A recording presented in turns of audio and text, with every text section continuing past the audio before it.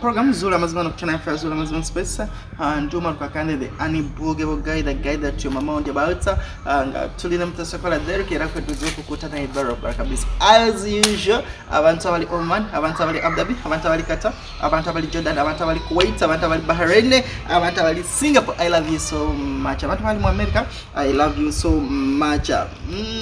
Sana gwa bande mungi netwafunye yo kwa kakuba katini tini, so we are in the chilly mood, we are in the chilly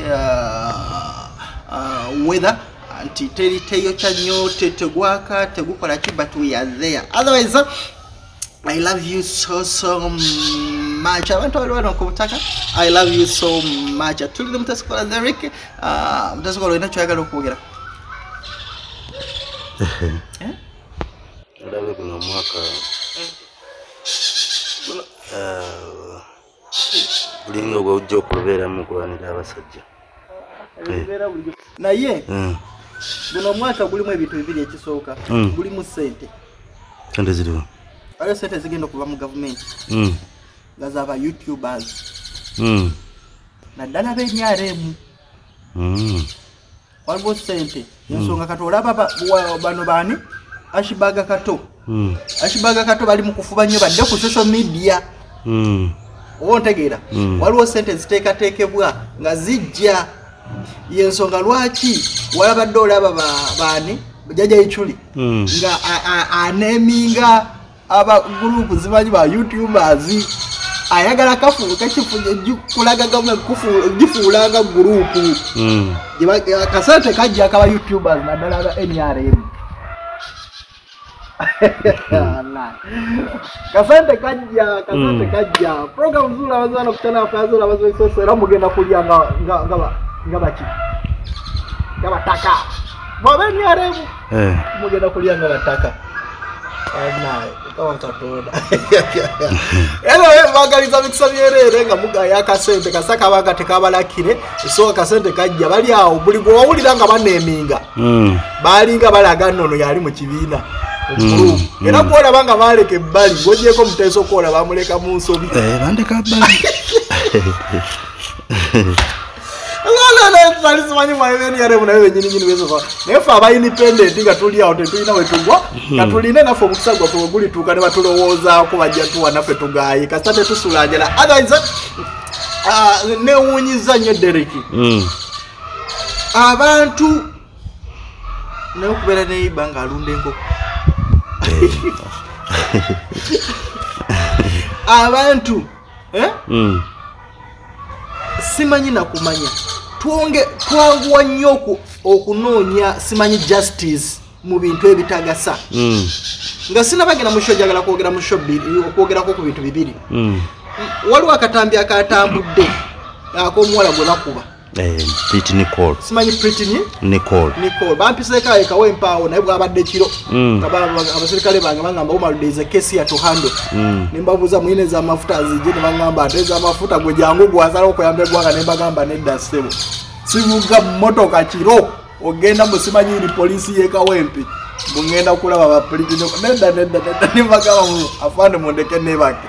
So why am I saying this, Derek? Ntakatambia kusagala byogerako bingi nnyo because byebera mu bawala bali idle. Omuntu ali focused, omuntu ali busy okitegeera ne bwabanga kirinda nga alina kyakola tasobola kutakudda okulowooza obudde ebintu ebyabadde mu katambi ebikolebwa abantu abali idle.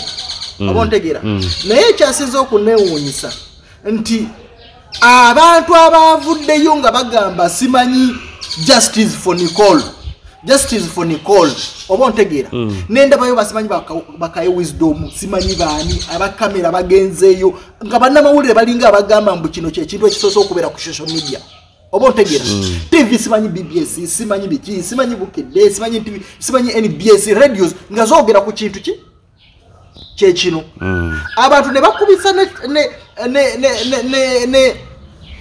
ne t-shirts ngaba yanguye zabaddewo justice for Nicole simanyi justice for Nicole obontegeera naye Derek abakazi abatulugunyizibwa mu maka singa ogenda abasajja abakazi bebatemako emikono bangi Omontegera abakazi abakubibwa abasajja buli lunaku abakazi ne bafuna obulemu obweyitika abakazi ne badduka ne baleka amakanga abwege bakolera n'abasajja abakazi banji n'abasajja batulugunyizibwa mu makabaki banji which is not the case okay today naye abantu abavuddeyo nga bagamba mbu simanyi justice for Nicole Omontegera Sabalabako nga bavaayo era sibalabangako nga bavaayo nga bagamba justice for Alan Sewanyana Omontegera era sirabangako nga bavaayo TV nga zivaayo ne social media ne zivaayo ne bannamule ne bavaayo bonna nga batunuulidde ensonga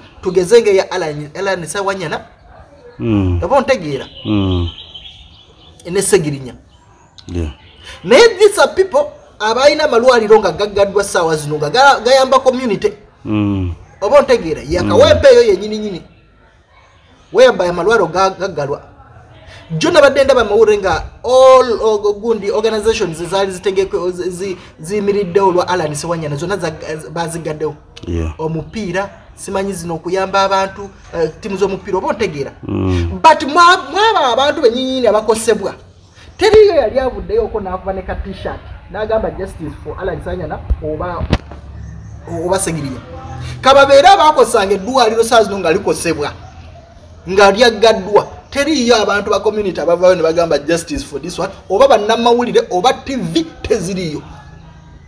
What does this imply?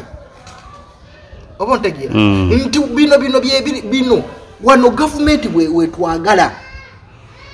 Some things they are set to divert us. Sigamba Nicole was a diversion. Sagala mufune because the sigena nyu mu byobufuzi. Era byobufuzi sibiyagala ndala. But what I'm saying is that tumalira nnyo obudde. Twagala nnyo ebintu ebitagasa.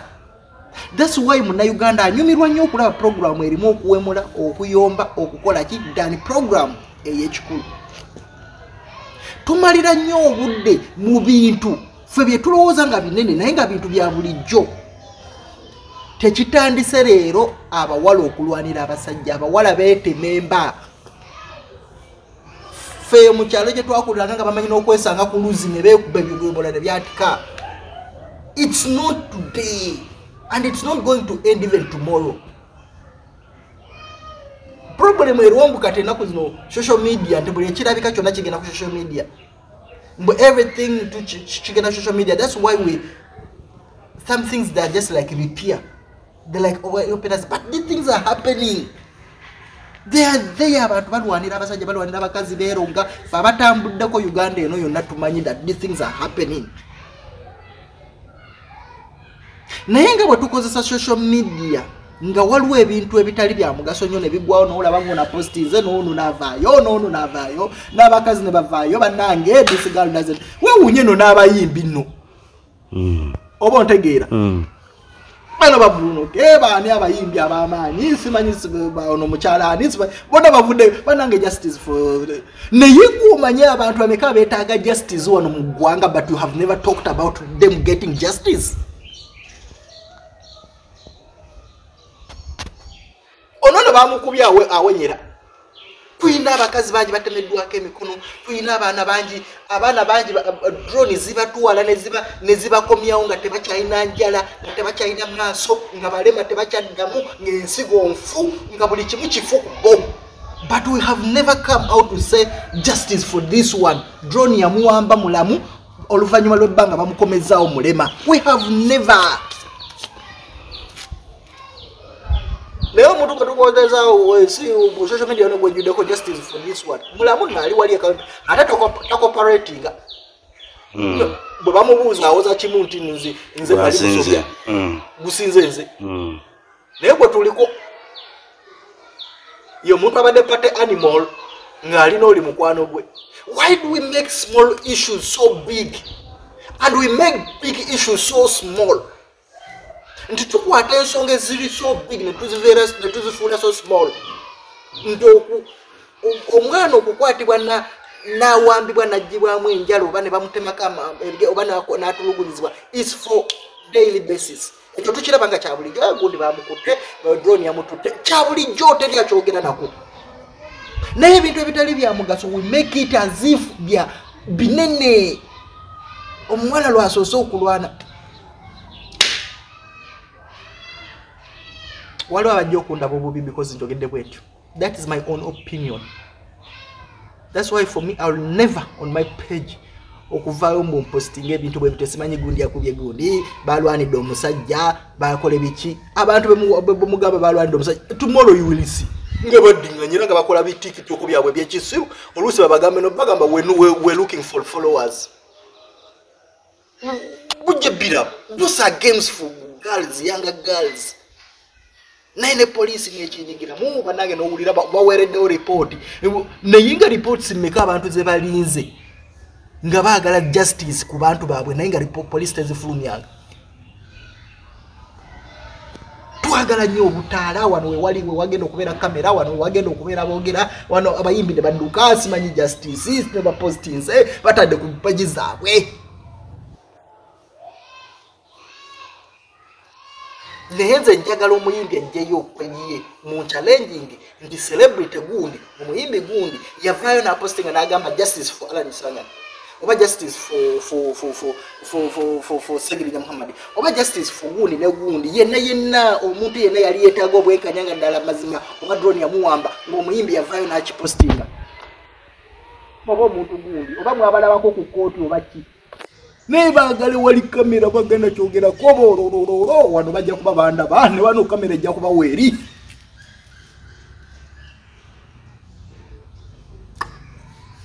Program kuzula mazima no channel Fazila mazima space we are still there ensonga njimaze Derek gwe kikoseza yamanyi gwe kitwale nga boyagala oli wadde mbo commenting oli dambembo kwogera ki but that is my opinion. Ntife abantu abatambulako eggwanga tumanyi abantu bameka abakosebwa ababonyabonyezebwa abantu abatulugunyiziddwa abantu abayisiddwa obubi but we have never said fe abalina n'obusobozi we have never come out to seek for their justice.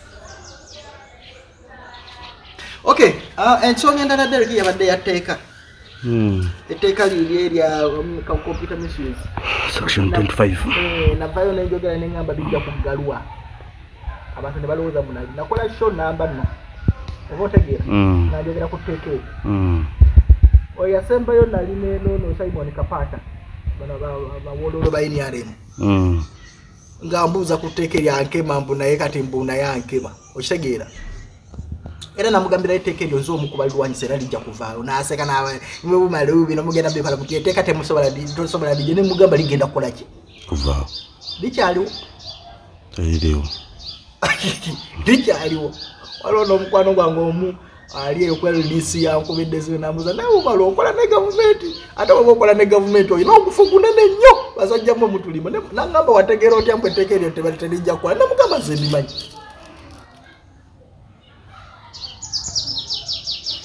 oshegera era Simon yabadali abaza omaru bintu bino wabikola otya bakyeteeka balinjeyo konze kati oyagala kunkema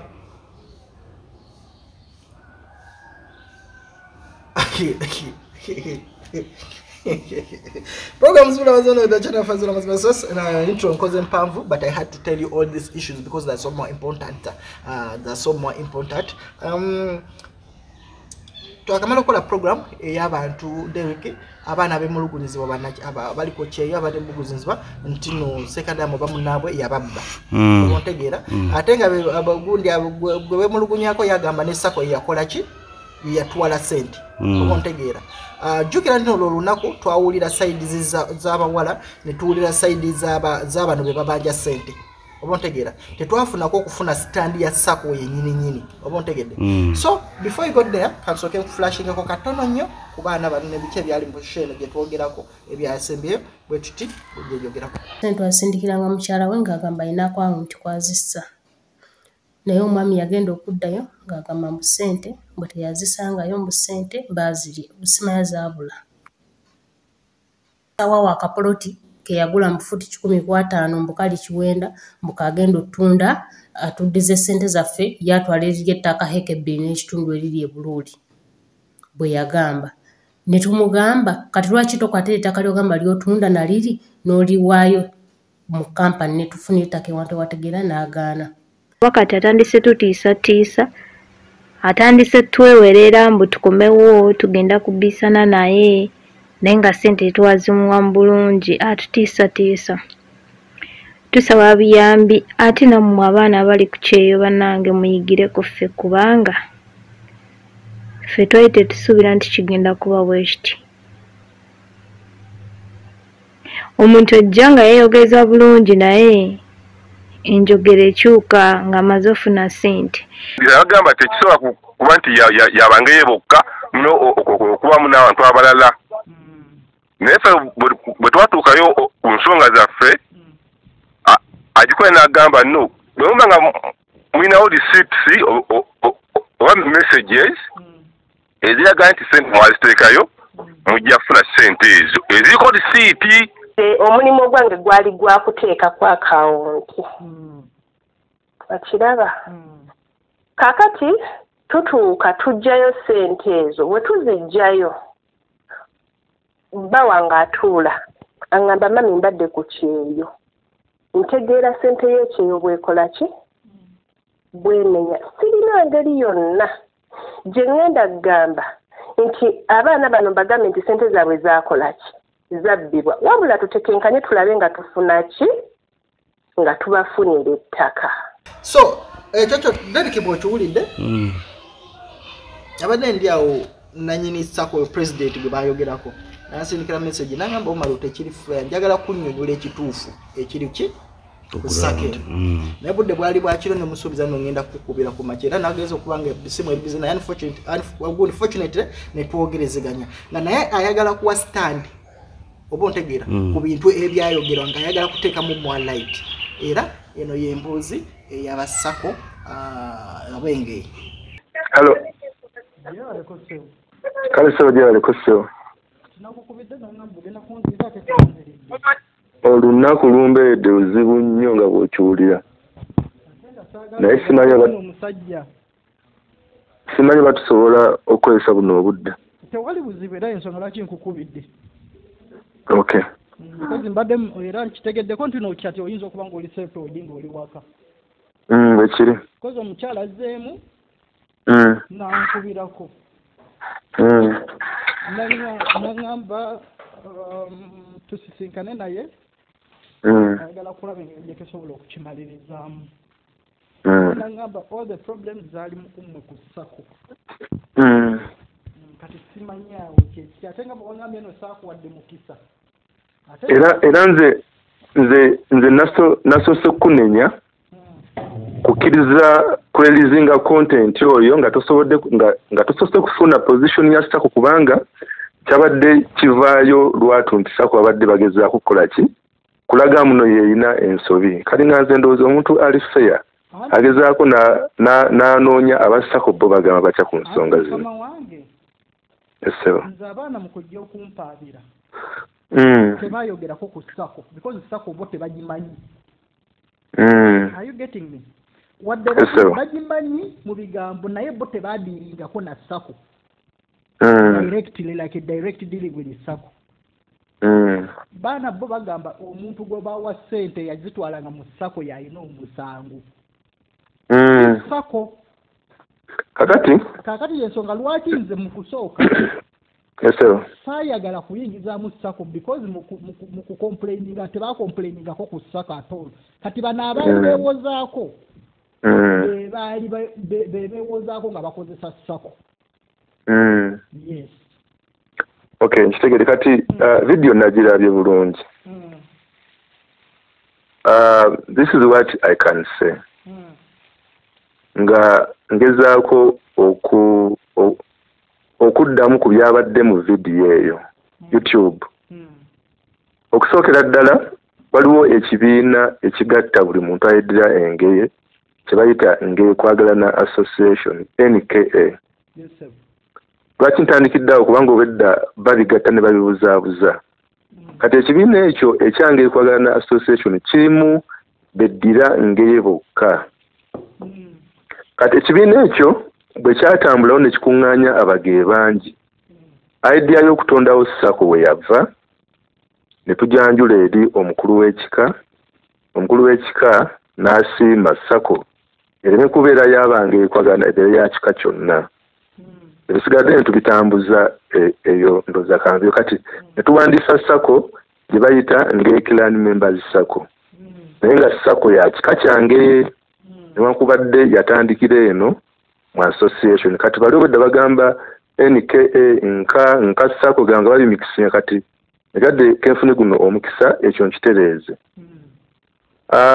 omukulu Godwin Kibirige ze mumanyidde ebbanga ddene yali omu ku bammemba betwatandika nabo mu kibiina kyange ekwagalana era bwe twatandikawo Sacco bwe yatandika era n'abeera omu ku bammemba abali active mu Sacco oluvannyuma n'aleeta ne mukyala we naye n'aggulawo akawunti mu Sacco naye n'atambula nga mmemba mu Sacco mu kusooka ebintu byatambula bulungi nga batereka nga beewola bombi omwami yeewola omukyala yeewola ne basasula ne basevinga ne bawithdrawinga okutuusa omwaka oguwedde ogwo gwali mwezi ndowooza gwa 8 gwa 9 sindikira nti yali second term yali holiday etutwala mu third term kati omukulu Godwin ne bajja ku Sacco basabe loan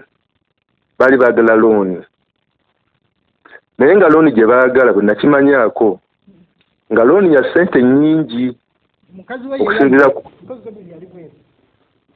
awo Godwin nga amaze kukoma bino byonna byonna kati nkusigira kifaananyi byatandikirawa byatandika Godwin amaze kukoma ojjukira Godwin nga tannajja baalinga basevinga bombi naye ffe nga tetumanyi nti balina abantu be baterekera nga bo batereka mulowooza akaunti zaabwe era ffe nga tebatugambanga nako nti oba balinayo abantu be bajjako ssente ekyewunyisa nga abamu ku be bajjako ne ssente ate nga bammemba mu Sacco ne bo nga badda ebbali ne bateekayo ka guruupu ne basondamu abantu ssente kye twali tetumanyi mu kusooka kakati awo mu holiday eyo etuyingiza third term mukulu Godwin n'akomawo ebweru bw'akomawo ne bajja ne mukyala we nga basaba tubawe looni looni gye baali baagala yali ya ssente nnyingi mukko ate nga ffe tuba tugaba looni tutunuulira omuntu nga bw'ayimiridde ku akawunti ye kubanga enterekayo ne ssente z'olina mu savings ne shares zetusinzirako okuwa looni kati okusinzira ku ssente ze baali baagala ne mbagamba temukwalifyinga kufuna loan kuba ssente muyinayo ntono baali baagala ndoza miliyoni nga sijjukira looni naye zaali ziri wakati wa 15 n'abiri ne mbagamba naye ssente ze muyinayo ntono tezibasobozesa kufuna looni eyo kakati awo omukyala we yeewunza n'agamba nti tekisoboka tulina ssente ezisukka ku ezo konze nti enkola yaffe mu Sacco memba yenna bw'abanga alinawo nga takkiriza kye tumugamba ku ngeri gy'ayimiriddemu ffe tukuwa statement yo nga bw'eyimiridde n'ogitunulamu naawe n'otugamba kubanga tukusuubira nti bw'otuwa ssente tukuwa receipt etteeka so ebiseera ebyo nakiwa obudde bungi netugezaako okulikonsayiringa ekyamazima mu kulikonsayiringa twakizuula nti omuwala gwe twali tukozesa ku office gwe bayita Nakubulwa Hawula yakwatanga bammembers abamu obujega ne bamuweereza ssente n'atazidikira yalinga mu Sacco ate simanyi yabalimbanga atya n'atabawa receipt kati ye mmemba n'alowooza nti amuwadde ssente naye ssente nga tezituuse mu Sacco era nga tezigenze mu bitabo kati ffe nga abakulembeze nze ndi mubalirizi wa bitabo ndi mubalirizi wa bitabo ndi CPA obuyigirize bwe nga bwateekawo controls ezimala kati nze namanya nti omuntu gwe tukozesa akyasobola okubeera atali muntu mulungi neŋŋamba bammembers kino twakiyimbiranga buyimbirizi kuba tulina omukutu gwa WhatsApp nti bannange buli ateeka ssente mu Sacco yenna kakasa nti bakuwa receipt ekyo twakiyimbiriranga buli kaseera nti banne buli ataddeyo ssente kakasa nti bakuwadde receipt kubanga bw'otafuna receipt sente zo ziba tezituuse mu mikono gyaffe tetubeera accountable. Ekyo muganda wange twakiyimbiriranga luyimba era n'abo abaana abakutuukiridde ali mu Sacco asobola okuwulira nti bonna baalinga bakimanyi. Kakati era okwongera okuteekawo controls netugamba nti temuddamu kuleeta sente za cash ku office yadde mobile money. Netuteekawo Airtel collection line ebeera nga olaba merchant code netuba ne bank account asobola okukozesa ne agent. Batubagamba nti okwongera controls sente muziyise mu mikutu egyo. Naye of course twakimanya nti walingawo bannaffe abali ebweru nga si kyangu. Kale netubagamba omuwato gwokka ogusigaddewo gwe atasobola kuteeka sente ku account na ku Airtel sente osobola okuziweereza ku office naye kakasa nti ofuna receipt. Ekyo muganda wange twakiyimbiriranga nga bw'okiwulira kukiyimbiriranga. Kakati bwe tuli konsayiringa n'omuwala ekyamazima twazuula nti oba yabalimbanga atya sijja kulimba simanyi. Waliwo sente ze baamuwanga bandaga message z'essimu mukyala Kibirige nga amuweereza sente omuwala message n'agitunulamu nga tasobola zeegaana naye nga ffenna waffe mu bitabo taziteekangayo tezina na receipt.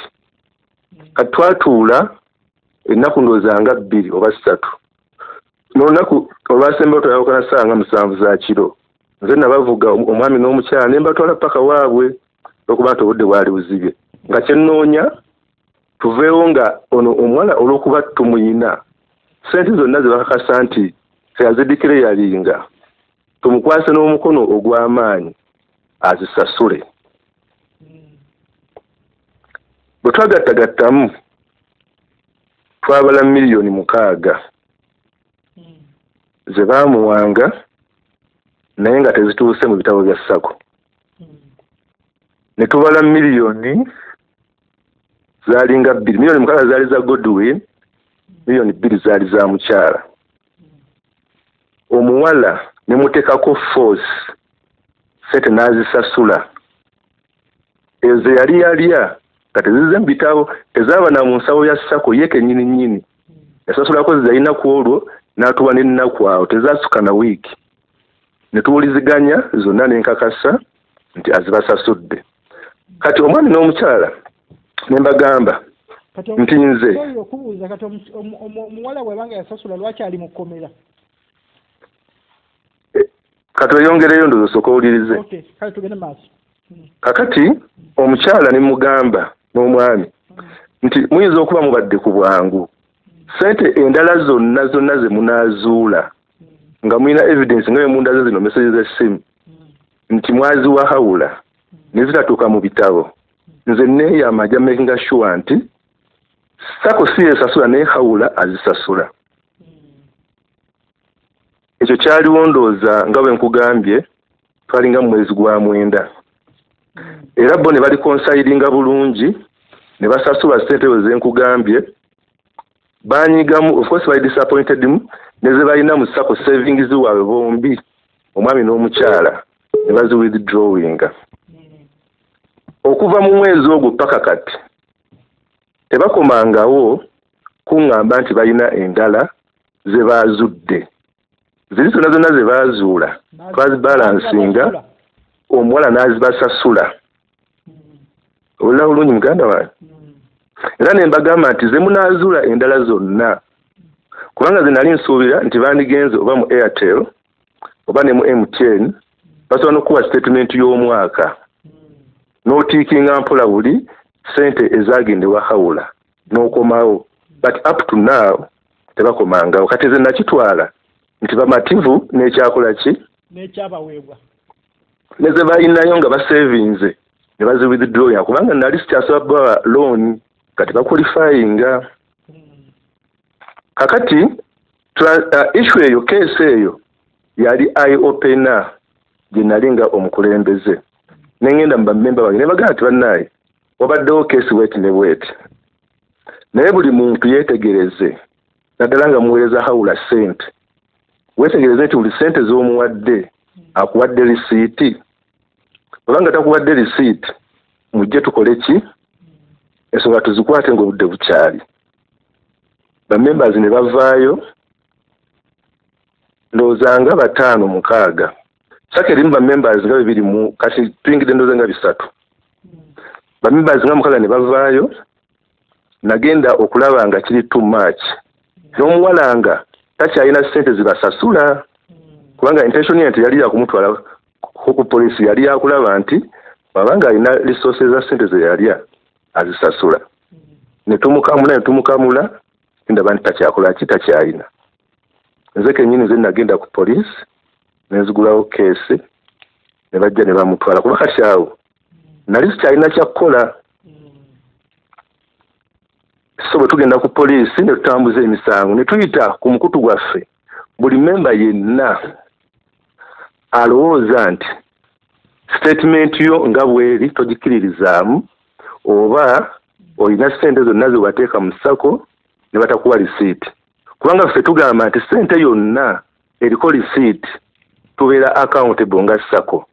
Era teri muntu yenna yali afiiriddwa alifiirwa ssente ye nga eriko risiiti kubanga eba eyingidde mu bitabo negenda ne ku account etugimanaginga. Naye zino ze batabako risiiti omwana yazibbanga. So abavaayo ne bavaayo Godwin nabategeezaako newakubadde bo baali bali consilence emagamba bwe muba mulina kye muzuddeyo ekirala kyonna mujje tukole ki oleme kufiirwa. Tebarespondinga. So era nze nali manyi nti bo bali contented buli kimu kyakola ki kyaggwa bulungi. So obutakulisaayo kesi y'omuwala of course ne tulingizaamu famire ye ne banoonya ku ssente ne baako bye batunda n'omusango ku poliisi twaguggyeeyo mu kooti kubanga omulamuzi yatusinika mu mediation. Famire y'omuwala n'omuwala ne bateesa ne bamembers ne baako bye batunda ne babasasula ssente n'ezasigadde waliwo arrangement kwasi nnyingi ne tugamba nti kale omusango kagole ki guveeyo. Bamemba bannannyini ssente nga be basalawo era ne basayininga bonna.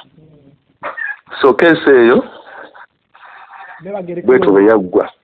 Kakati ekyanneewunyisizza kyabadde ebyavudde mu gundi. Ekyanneewunyisizza kyabadde ebyavudde mu WhatsApp. Kakati nze kyejagala sooka okubuuza ompulira muganda wange nkulira ssebo bw'oba wawulidde statement y'omukyala Kabeero oyo omwami mwennyini agamba nti ssente ezaabulira mu Sacco ziri more than 30 million. Nabiwuliddeyo byonna. Kakati nze bwe nawuliriza gundi eyo bwe nakinulidde yonna yonna kino kye nalowoozezza olira bulungi nze mbadde muntalinga entambula y'akawunti z'ababiri omwami n'omukyala babadde nga baseevinga kituufu nga baseevinga nnyo naddala omukyala naye era nga bawithdrawinga nnyo. Ekyo statement yaabwe gye tulina eraga transactions ezo nga baseevinga naye nga bawithdrawinga nnyo. Bombi omwami n'omukyala babadde batera okwewola naye nga basasula. Mu judgment yange era omukyala nakimubuuliza kuba yankubiddeko olwaleero. Mu judgment yange tebalina bwe baali batereseeko ssente ku akawunti zombi nga ziwera miliyoni 3. Oli omuwala eyababbanga kyeyakolanga yabeeranga n'ekistatement ekyebbali oluusi ndowooza okubeera comfortable otamuwanga risiiti yafudeeteyanga statement etali official n'agibaweereza. Mukyala hajja namubuuzizza nti wabanga omuwala teyabawanga risiiti naye nga yababuzaabuza ku statement n'obeera contented tusharingireyo statement emu yokka nga ku lunaku olumu erina balance aweza miliyoni 15 ku akawunti yo neyaani kubanga bwe tugamba muno omuwala Yesu yababbanga nze kyenzikiriza nti yababba n'essente ze yababba zaali miliyoni 6 ne miliyoni 2 yazibasasula. Kakati bo kye baalimbyemu kye kino nti ssente zonna nga bwe baazibawanga baziterekanga mu Sacco era omuwala ng'oggyeko $6,000,000 zonna yazibba. Ekyo si kituufu. Era tebabasasulanga. Ekyo si kituufu. Ekyamazima kiri nti ssente zirabika bambi zaabatabukako. Ezibatabukako okusasula bagamba Sacco tebasasulangako. Omuwala zeyabba mwabayita buyisi nti no bagende bakole simanyi aweeyo obujulizi ku kooti weyabba ye n'agamba kuwa bujulizi ku kooti. Nedda mukulu Kakande kwekyo olina okubagoba bakutte obubi. Ojja kuddamu babuuze ndi very sure bajja kugamba nti ssente baazifuna bazibasasula. Ekyo go bakikutte obubi nabo tebakiwakana. Ndi very sure ni wona babuuze go bakikutte obubi. No, but yes bakyogedde yagambye omuwala nti ssente zonna ze baabawanga ez'ettaka baziteeka mu Sacco nti baafunyeko $6,000,000 zokka. Olikira statement eyo. Kati zezo zetwogerako $6,000,000 bagubawa ne $2,000,000 nezigwamu n'azibawa neze bali balinayo ku savings naye nga si nnyingi ne bazi withdrawing zonna. Kati nze mukulowooza kwange ssente nga bw'ozimanyi zirabika zaabatabukako kubanga $3,40,000 teziwerako ge mazima mu Sacco. Bwe zibatabukako ne wajjawo scenario eno eyaliwo ne bagikozesa nga advantage. Bwe kibanga si kyekyo nze mbakyalenjinga omuwala yababbiranga ku statements ez'ebicupuli zo yazaapudeetinganga ne ssente entuufu nabo ze bamanyi. Nze mbakyalenjinga bajjeyo statement ezo ze yabawanga nga ziweza ssente ze bagamba nti ze baakolanga ki ze baategekanga. Ekyo kimu. Ekyokubiri mbakyalenjinga bagende mu Airtel kubanga bakozesanga mobile money ku simu ya hawula. Mbakyalenjinga bagende mu Airtel oba ne mu MTN basobola n'okuba statement y'omwaka. Bajjeyo statement ezo nga ziraga transactions ezajja ewa hawula bagattegatte ziri ssente mmeka. Awo nange nja beegattako bafune obwenkanya. Naye nze ndowooza nti bayagadde kwesiba ku Sacco na kugyonoona. Amazima bagamanyi bamanyi nti ssente ze baali bababbye baazifuna zonna okuva mu Gomera paakati newankubadde nabasuubiza nti zonna zibakakasa eziba ne evidence njamenga sure nti bazifuna tebaddanga. Kakati kyesaba tukoze okulaba because kati bo bagikozesa ng'engabo okugamba abaana abatalina access mu Sacco nti bannange Sacco egamba egenda tusasula Sacco egamba tusasula kuba ntegeera ate ng'eno Sacco yasasula. So tukoze tutya okulaba nti nabo at least ekintu kyo tukijjawo tufune obwenkanya bw'abaana bali. Abaana abo abamu bantuukirirako bye nkunnyonnyodde bye nabannyonnyola nti kituufu omwami n'omukyala baaseebinganga mu Sacco. Kituufu nti twazuula nti hawula yali yababba $6,000,000 ku Godwin ne $2,000,000 n'obugwamu ku mukyala Hajjala. Kituufu nti ssente ezo zonna hawula yazibasasula era nabo tebakyegaana.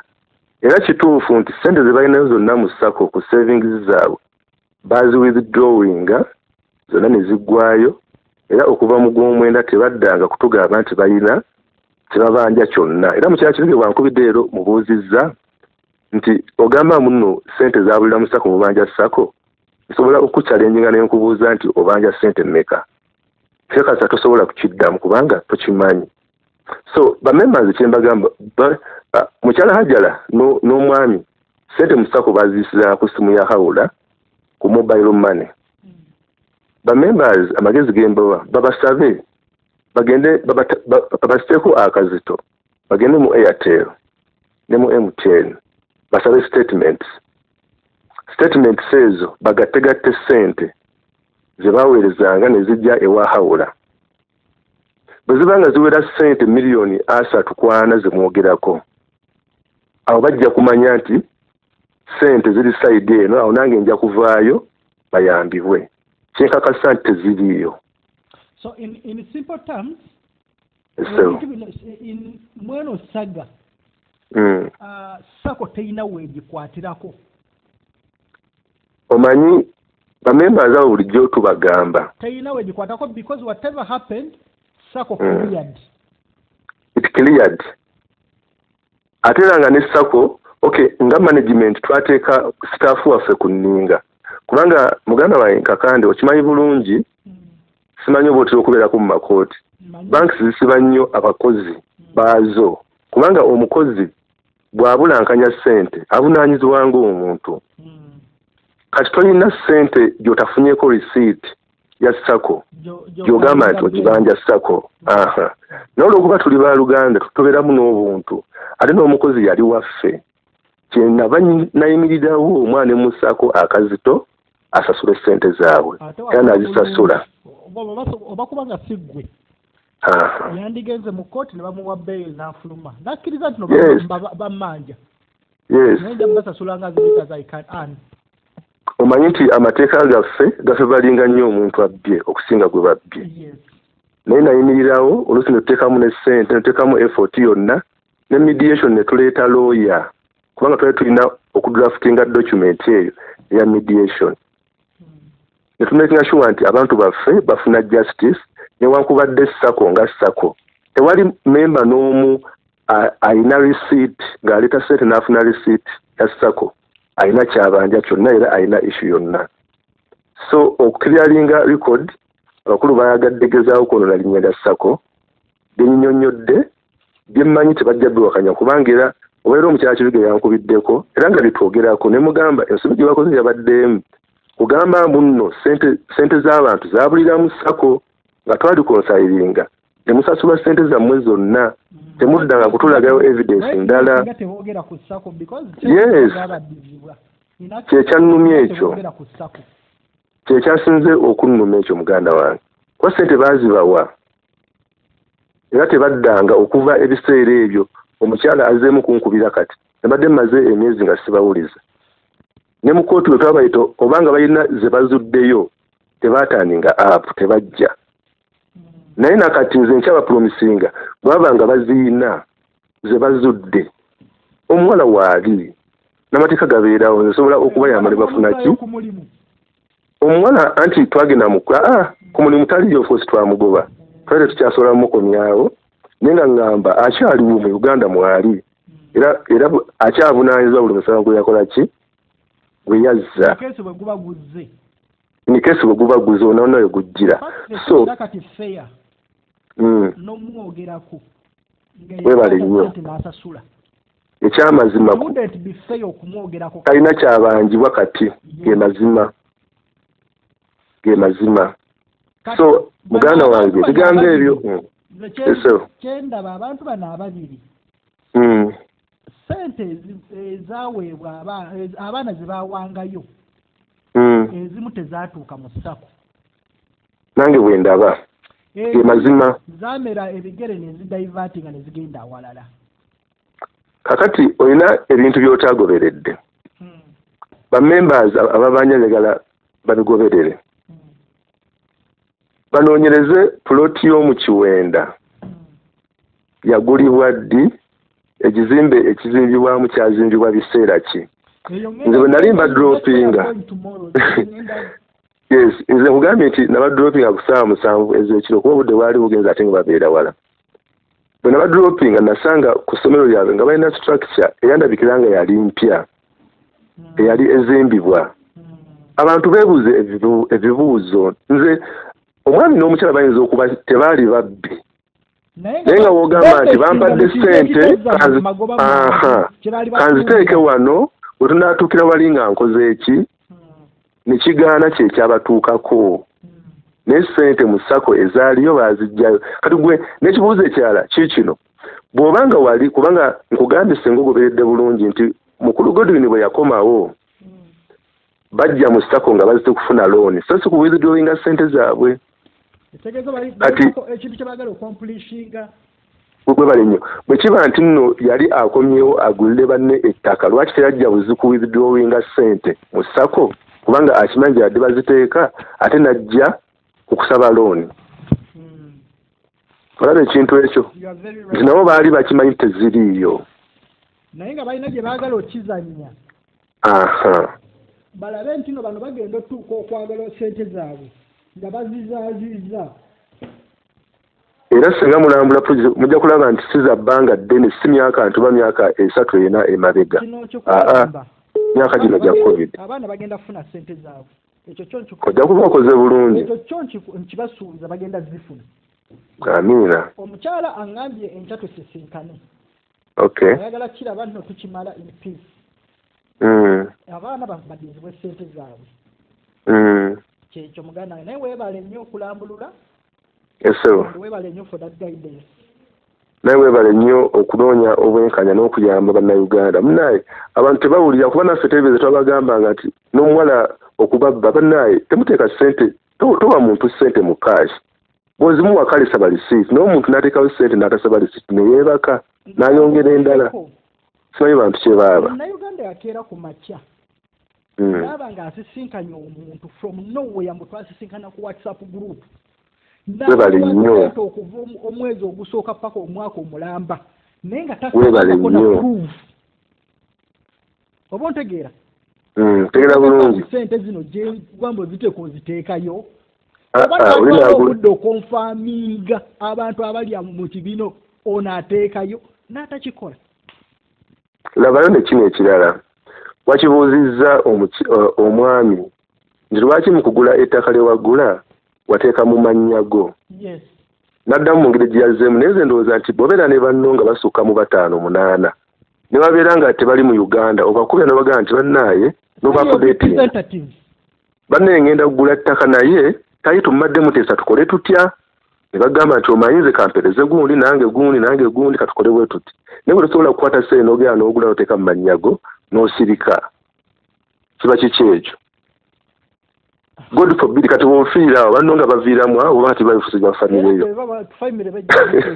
ekyokubiri ogenda kukosa criteria ebasalira webale nnyo because at the end of the day kyobasalira kiyinza okuba nga tekyenkana kufuna kyapa kitegeeza ejja kubeera bo bajja kubeera nga abali ku ttaka lyo nga abali ku kibanja botegeera kati nze osalira 5 ku 3 sijja kusobola kufuna kyapa ekyapa kiri mu mannya go tegeeza nze nja kubeera nga asigala nga ali ku kibanja kyo nga gwe nanyini ttaka era ng'osasula ne busuulu gasaawa yonna osobola okungoba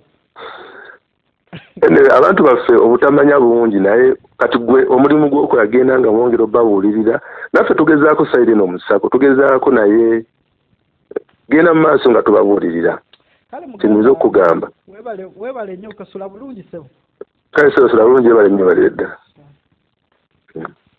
so Derek nga bw'obiwulidde ebigambo omwami ye ajjawo bino ebigambo bano byebakola ki boogera era agamba Sacco yasasula teri suppose na kwogerebwako yasasula ebigambo bye mubiwulidde bulungi saagala biddamu nze issue teri uba ku Sacco ba yali asete issue enyintu abaana balina okukola ki okufuna sente zaabwe because bote baziteekangako mu Sacco bazuwa muntu so whatever case it is abaana balina okusasulwa sente era bajja sasulwa ekyo kyonna kibasuubiza I stood on my foot ekyo kyenze nkola bulijjo osooka no handling ekintu mu ddembe bw'olaba nga kigaana n'oddako ku step eddako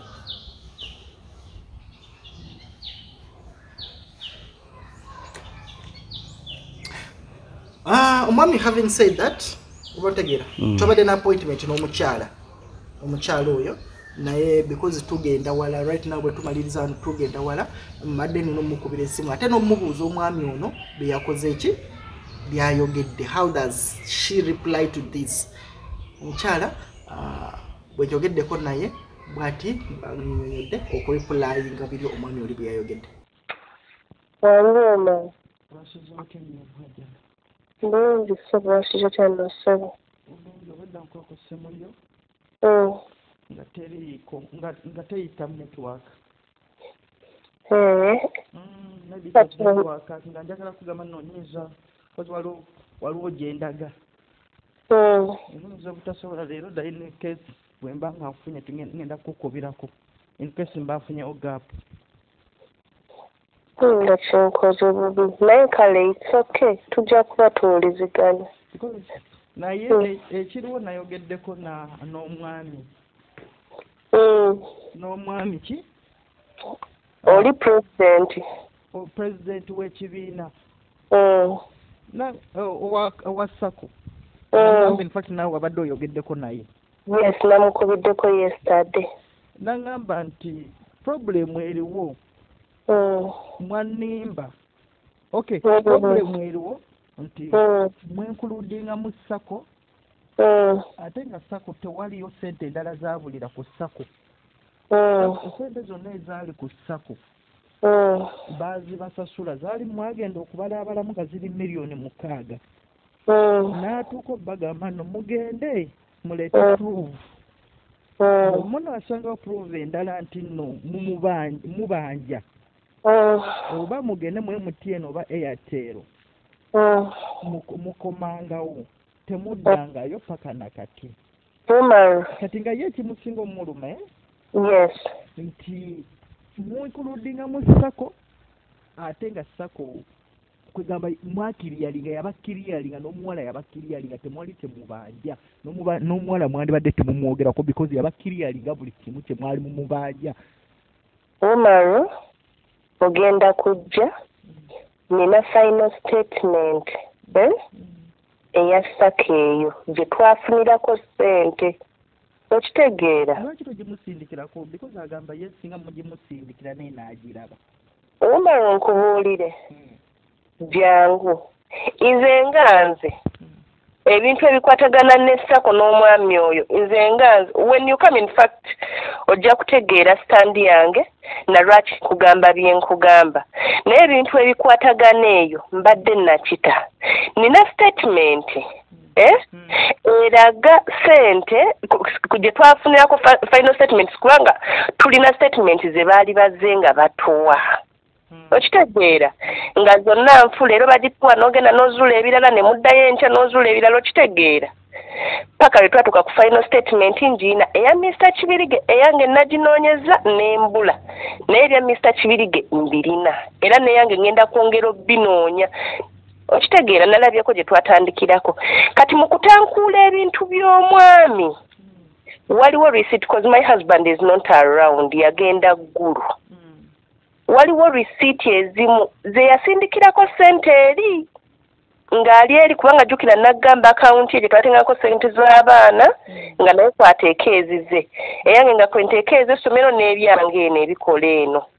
Okitegeera kati ogenda kujja ebintu ebimu bye nazudde olabe ojjemu. Nze nayogedde ne president kakati nze kyeŋŋamba lwaki bino byonna bye wazudde because ye president wa Sacco agamba nti wakyaliwo omukisa oba wakyaliwo gaapu nti bw'oba ozudde ekintu ekipya kituufu sente zagenda mu Sacco mugendeyo era sente zo baba bajja zibaddiza so long as muyina proof. Lwaki temubitwalira ne mulaba nga mubisetolina mukwano. Omaro ngenda kutetenkanya but first come nkusaba. I'm going to come even I was coming today. Jangu ngenda kulaba bazija leero just lwakuba mbadde nina okukubira nkutegeeze nti nonyinza okudilayinga kubanga olaba ngenda luweero nange nayagadde okukubira naye nga siinako credit. Olaba ekintu president kyayogerako nze omusango gwange teguli wa president siina kyemubanja ye ng'omuntu kubanga bw'atyo bw'akyogera naye jjo namugambye ne mugamba saagala obeere assured oba obeere so sure nti tetulina kye tubanjaayo. Okitegeera ate nga bwe njogera bwe nti asobola okitegeera kubanga ne ku luli twakomangawo nga bamanyi biwedde bwe nafukulanga ebintu nga mbeerako ne byenzuula. Naye jjukira this time around tuli mu kwogera ebintu bya Mr. Kibirige ebisinga byonna when you come we shall talk.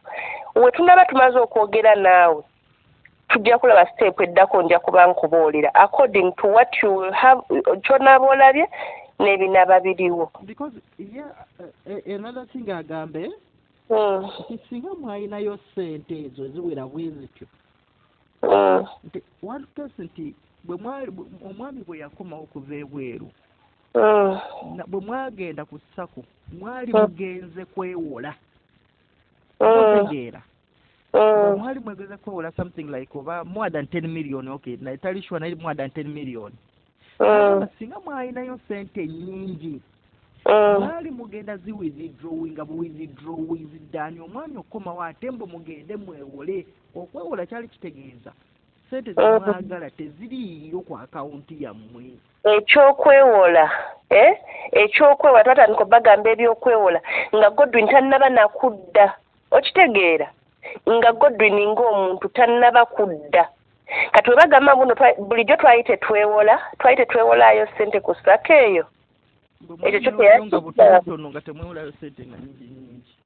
kankubulire Mumaro Godwin bwe yali akomawo yalina byayagala ng'omuntu. Okitegeera yali alina byayagala ng'omuntu ng'okutuukiriza byayagala ebyo nga tulina okubeera ne sente nga zitegeerekekako. Naye nga tubala nti no sente eziri ku Sacco eziyinza okuba nga zize ku akawunti ye tezisobola muyisaawo. Jjukira bwe yali ali mu kuddako yali alina okugula ettaka ly'abaana ng'akomyewo. Kakati mbuulira wandi withdrawing otya sente nga sente zo withdrawing si zizo. Nze nkugamba ebiseera ebisinga nakozesanga akawunti yange era bw'oba weetegereza akawunti yange statement yange eriko withdraws nnyingi compared to Godwin's statement. Era bw'agamba n'omwami bw'agamba no sente bwe mwaziteekagayo naye tezaatuulangayo nti you bank but you withdraw a lot. I'm in business. Woba oli mu business naawe osobola okukitegeera.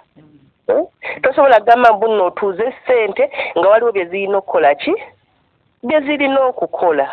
Kati because n'ekirala kye yagambye nti there is a time bwe mwagendayo like nga Godwin yakajja bwe mwali musootinga bino ebintu ne mutuula paka 7 ogw'ekiro n'abavuga okubazzaayo. N'agamba nti naye bwe yabazzaayo bwe yabatuusa ewammwe nti n'alabawo structure empya ndowooza y'essomero. Ndowooza yeyo gye mwabadde mu ŋŋamba structure y'essomero. Kati nga ye kyagamba tetusuubiriza nti sente ziri ez'abaana zisobola okuba nga mwazikozesa kuzimba structure eyo. Kati sente ne zibatabukako ne mujja ne sente ne zibatabukako. Because yagamba bwe mugenda mu maaso nga mukozesa Sacco agenda bawaabira lwa nsonga mwatuula Sacco n'ebasasula sente zonna ze mwali mubanja ate ne mukonsetinga ne muwandiika nti nomusasuddwa era n'omuwala n'aggibwako omusango. Era omusango ogwakwasa omuwala oyo mulundi ogwokubiri gwali gwammwe boyo baddayo buzzi kuzuula n'azuula nno waliwo n'abawala abalala be yali abbye naye ng'ogwammwe guwedde nga mmwe temulina kimubanja muwala. That is his words.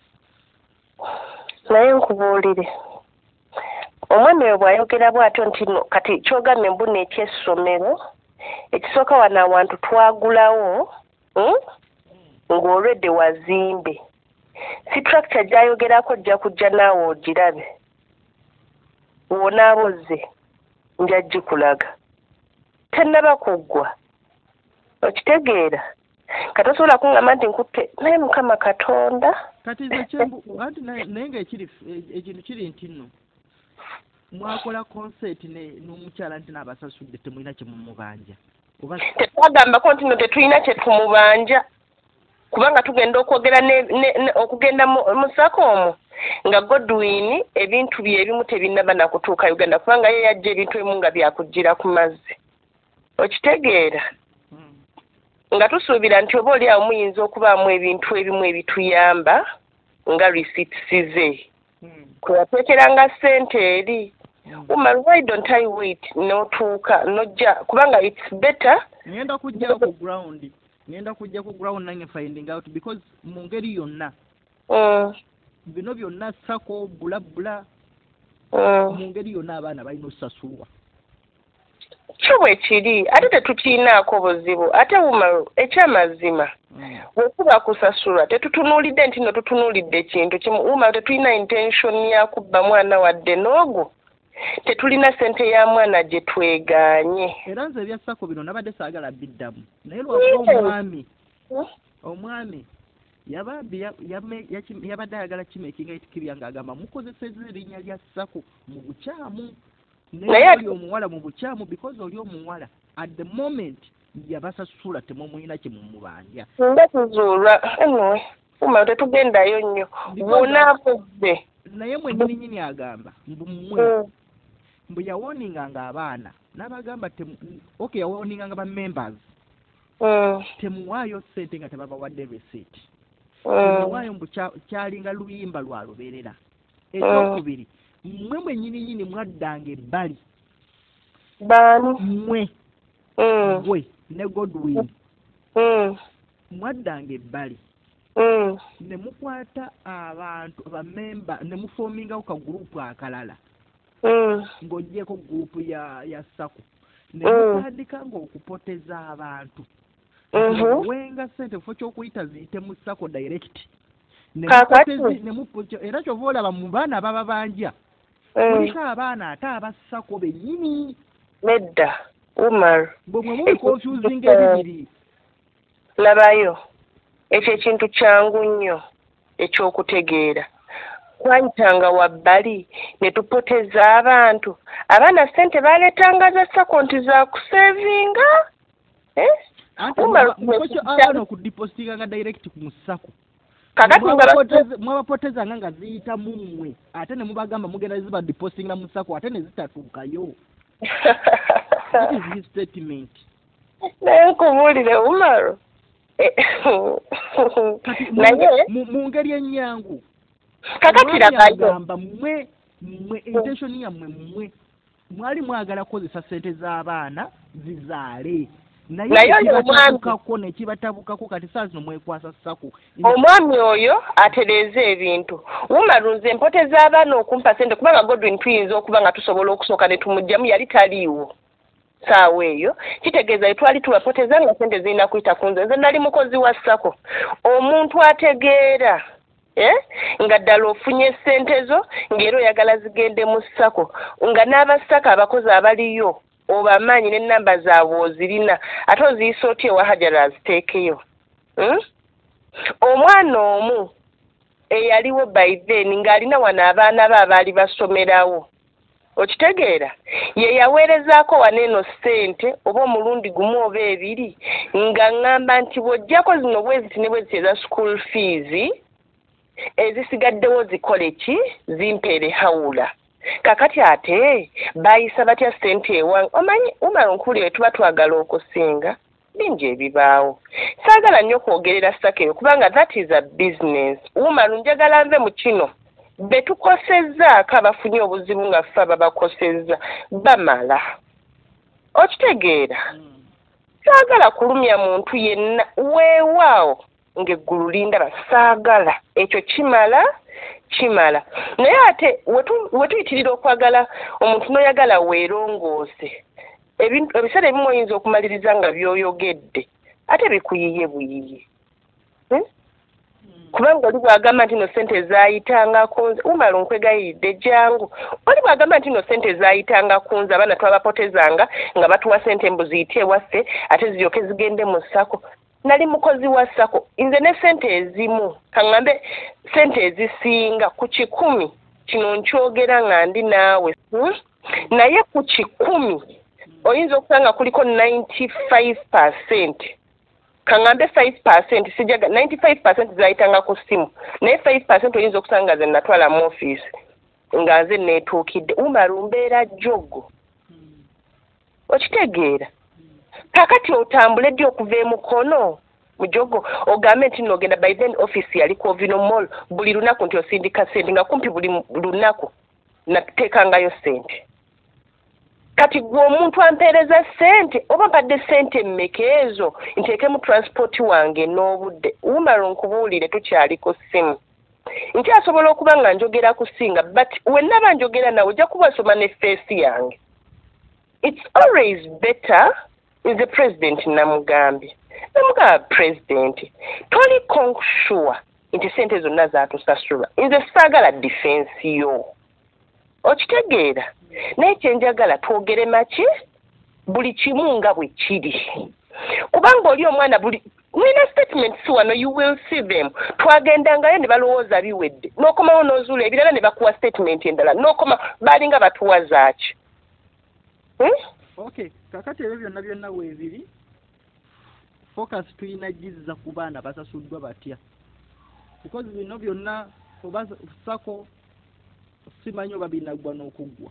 Umaro nkubuulire nkukakasa kijje kunze tomanyi nkulaba mu bifaananyi kubanga nze naye tukimanyi n'engeri gye wantandikamu nze nali sikutegedde newankubadde nalinga mbeerako ku YouTube yo naye saasooka kusika Umaro tewali mwana atagenda kusasulwa ebintu bikyesibye bwesibye omanyi Mukama nsaasidde ndi mu Uganda mwenkolera ate mbaddeko n'omwami ng'ali bweru naye abantu abo we babeera eyo balowooza oba ebintu byangu eno I don't know. Anti munange omuntu ayagala ku makya n'akuwa ssente ze aba tayagala kumanya ng'akeera ku makya n'azikuwa era nange wembeera nze nga nkugeze ku makya n'enkuwa ssente tosobola kungamba munange ate ssente byesibye ate nga nze nazikuwa ate bwe nazikuwa saazikuwa ozikozesa. Sina mwana gwe nanenya era sina mwana gwe nenya kumanja.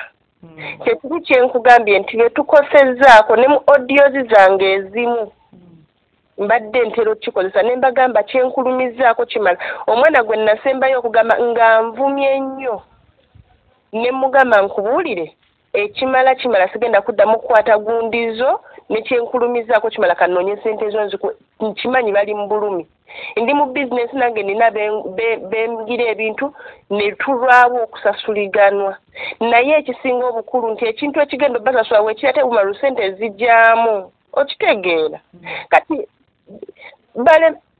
yes ziruddewo naye babeere sure nti bagenda kusasulwa balina okusasulwa weewaawo tetulina nteekateeka ebba mwana yenna Umaro kino ekintu kyali supposed kubeera kino when you come and explain everything to you kyali kyakubeera kino tosobola kubanga ogenda kubba bantu n'ogattamu ne ba clients bo kubanga mweyo group mwalimu abantu abaalina wano abaana okitegeera naye sisobola kubanga ngenda kubabba nenteekamu ne ba clients Umaro abaana balina okufuna ssente zaabwe oba ki kale nya balagajjavu nkwegayiridde Umaro nyikiriza ojje obozesa mmeka ngenda kukubira nga nzijja tulabe ngenda kunyigiriza okulaba nga nzijja kale.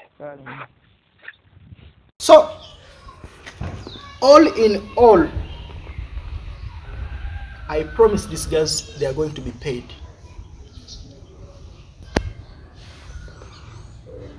They are going to be paid. Program zura mazima na kuchana fa zura mazima express and Umaro kakaze the ani boge bo guide to mama about to badene mteso kola dereke echo na chobo kigenze nipande niyo bale tera side ya Sacco so that tera ranganza ate atajifuddeko atayogeddeko ata like is bantu so nabo babadde balina okufuna the same platform nga bano gye baafuna so that's how it is naye nze nga bwe nkugambye omukyalo nga bw'owudde mu audio tukomekeza tugamba ngenda gendayo tumeeting naye tulabe amagezi abaana bano bagenda kuba basasulwa batya ekintu osooka n'okyahandolinga mpola bw'oti then because they are cooperating. If they are cooperating it's okay. We shall be the main issue eri nti n'abaana balina okusasulwa era bajja sasulwa. Program zula mazima twadde mutasobola Derek. We'll meet another time. Bye bye.